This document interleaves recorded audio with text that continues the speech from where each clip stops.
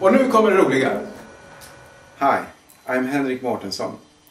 This is the third part of our webcast series about Primus Vicus, a medieval village and living history museum in Halmstad, Sweden.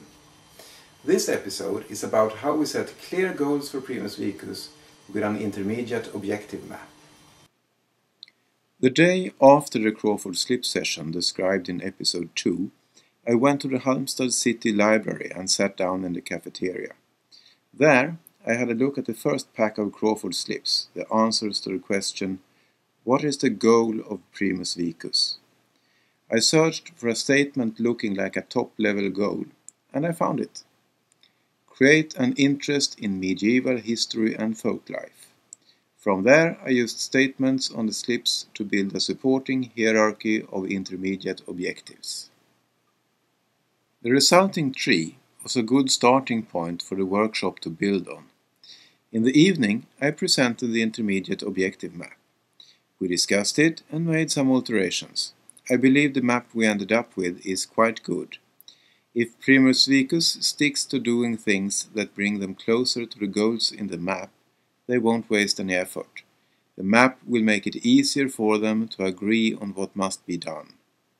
Let's walk through the map. What does Primus Vicus need in order to create an interest in medieval history and folklife?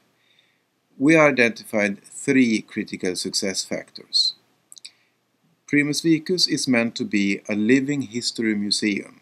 Without this critical success factor, the whole idea of Primus Vicus disappears.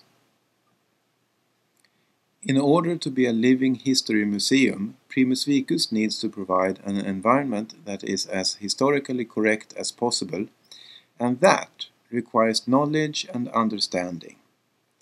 Of course, that will not be possible unless members are active and interested.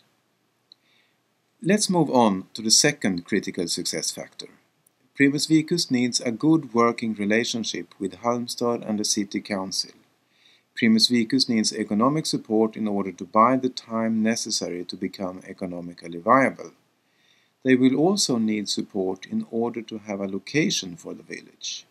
And to do this, Primus Vicus must become an integral part of Halmstad's 2020 vision. A vision about Halmstad as a city of knowledge, a city of experiences, and an attractive city to live in. Primus Vicus must contribute profits to the community. It can do that by attracting tourists. This does of course require quite a bit of PR and advertisement. The third critical success factor is to make money now and in the future. Straight out of the constraints management philosophy, Primus Vicus must learn to first improve profits, then reduce investments without impairing profits, and as a last resort only, reduce operating expenses. Money comes from tourists, sponsors, and from having popular attractions all year round that can be enjoyed by everyone who lives in or near Halmstad. In order to have these attractions, Primus Vicus will need to collaborate with other societies and organizations, and there must be active members. For Primus Vicus, having active members that volunteer to run the village and participate in events is also the key to minimizing investment and cost. How do you get lots of active members? You have plenty of fun activities, and you must be well organized. Thanks to the intermediate objective map, Primus Vicus can, from now on, journey with the end in sight. By adopting this map, Primus Vicus takes an important step towards ensuring its continued existence and future vitality.